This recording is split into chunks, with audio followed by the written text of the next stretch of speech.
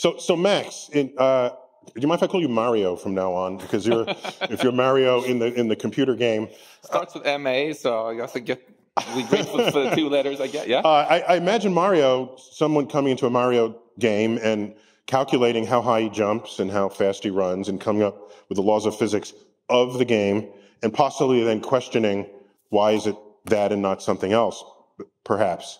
And so,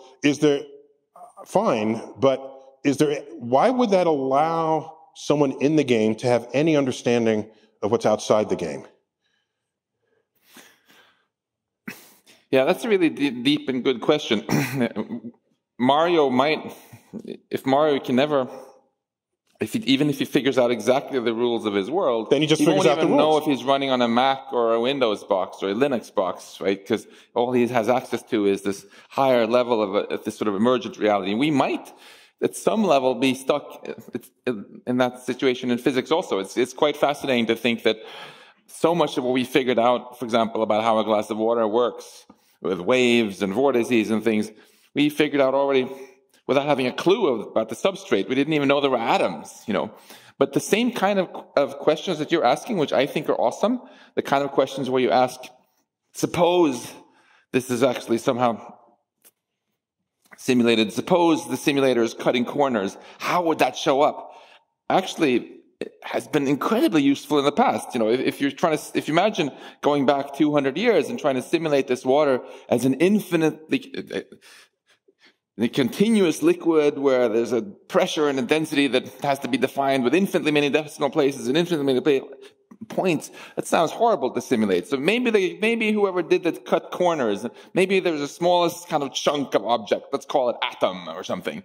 You can figure out then what are the kind of departures from this simplified continuous physics that I'm guilty of teaching my undergrads at MIT about this morning.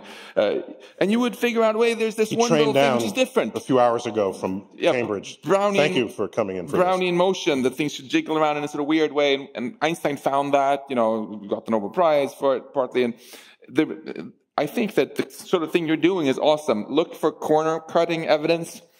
I suspect that whether we're simulated or not, there are a lot of things that are wrong about what we assume today. I am very skeptical that we really have a continuous space that can be stretched infinitely many times. It seems like some sort of simplification that we came up because it was easier to do the math. But do you ever ask why should that be the case? Why do we need a discretized universe? I mean, if you put away the simulation hypothesis or a computational hypothesis, why should we even think about a discretized universe? Why not continuum? So this is an important, I don't want to call it a problem in physics, but a reality of physics, that our macroscopic world looks continuous to us, and that has a certain simplicity of modeling. And then as you get smaller and smaller and smaller, it's no longer continuous. And it's discrete, which may be easier to calculate than being able to be divisible all the way down to an infinitesimally small bit.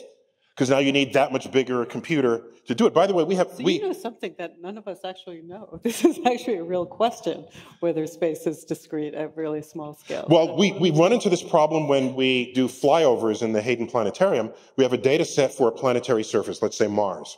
And you're at a given distance, and from that distance you can see Olympus Mons, the biggest mountain around, and Valles Marineris, and you say, fine, now I want to get closer. Well, to get closer and have more information come to you, you have to swap in a higher resolution map.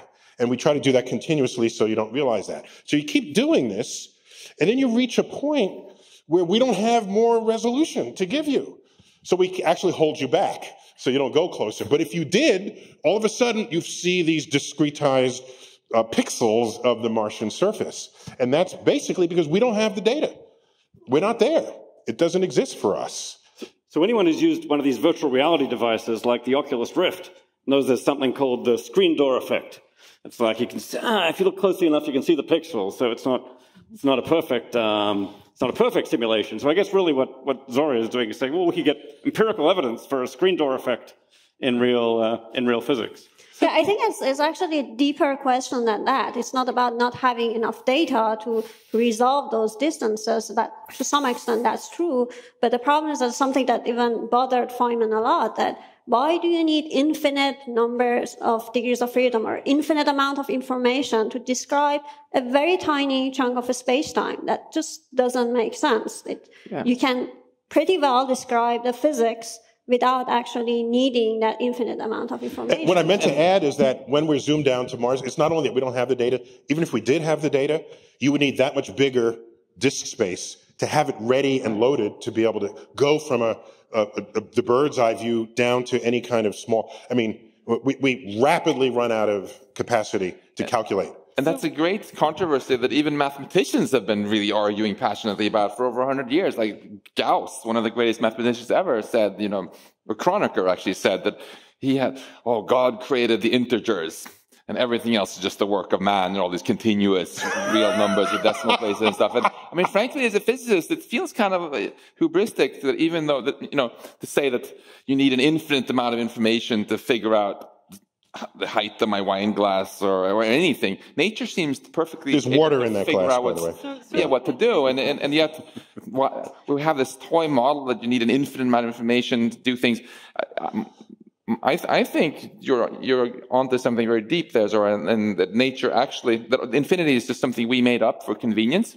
And as we dig deeper, we're going to find that maybe even space and time itself comes in, is at some level digital. So can I just say something by way of clarification, which is just in physics, we don't actually prove any theory. We can rule out theories. So you can rule out a lot of alternative theories, but in any case, you can always have the possibility that you can dig deeper and find that whatever theory you thought was the most fundamental has some underlying structure. And so that's why all the physics we've done works. That's why we really don't need to have an infinite amount of information at any time, because we don't have access to an infinite amount of information. And we can't even ask the question or tell whether or not there's this underlying infinite amount of information. So it's not just, we can't just ask the question whether the universe is simulation. We can't ask if any physical theory is absolutely correct. We'll never know the answer to that. All we can know is that we've tested it up to a certain level, at a certain level of precision, over a certain range. And so these questions all come within, and that's why I can describe this glass of water without knowing about atoms, because I wasn't doing an experiment where the effects of the atoms became manifest.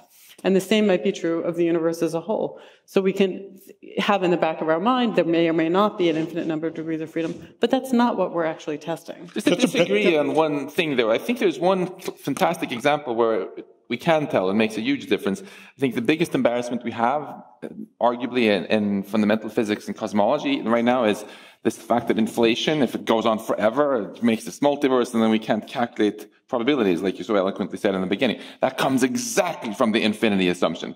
The idea that you can take a piece of space and just keep stretching it into twice the size, forever.